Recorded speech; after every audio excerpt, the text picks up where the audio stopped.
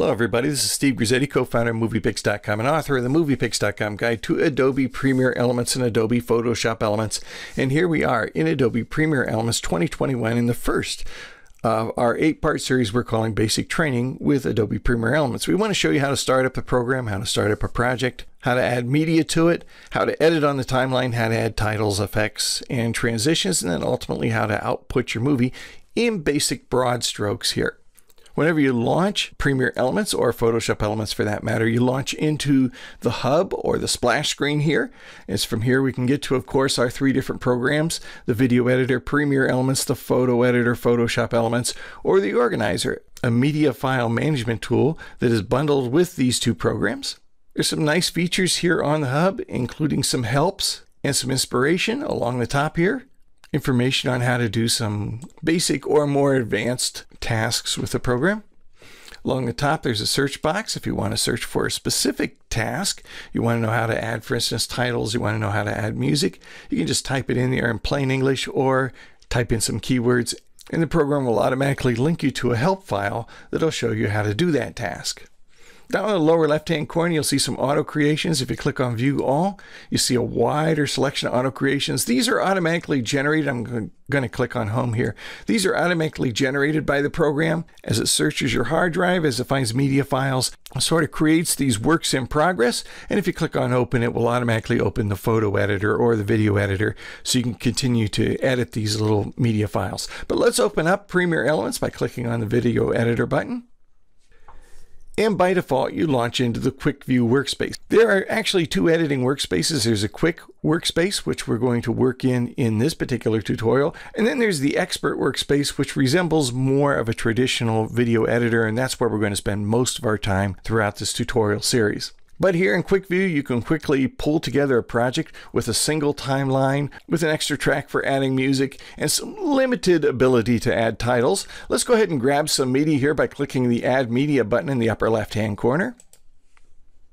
Select Files and Folders. We'll grab some clips here from our hard drive and click Open to add them to our project.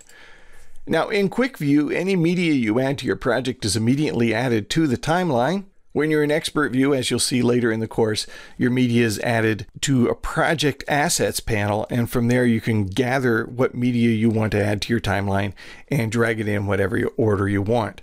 Now here's our Quick View timeline. As you can see, it's a simple single track. We can reorder any of these. I'm going to click off them because they're all selected right now. We can reorder them very simply just by moving them around. You'll notice that the duration for each clip is listed under the clip. We can click on any clip here and select the option to Smart Trim. And here in the Smart Trim area, we can trim off from the beginning or end of that clip. And when I click Continue Editing here in the lower right-hand corner, we go back in, and now my clip is only 1 second long instead of 12 seconds long. These little placeholders between each clip are for adding transitions. We can go over here to the Transitions button on the toolbar and simply drag a transition between the clips. We'll talk more about transitions later in this course. You notice you've got a limited number of transitions. You've also got a limited number of effects available to you. But once you get into Expert View, you've got a huge number of transitions and a huge number of effects and a huge number of title templates available to you. Here in Quick View, things are rather limited. You can add a title, but your title is attached to your clip. So if I click on a clip here and then click on the T that appears above that clip, I can add a title.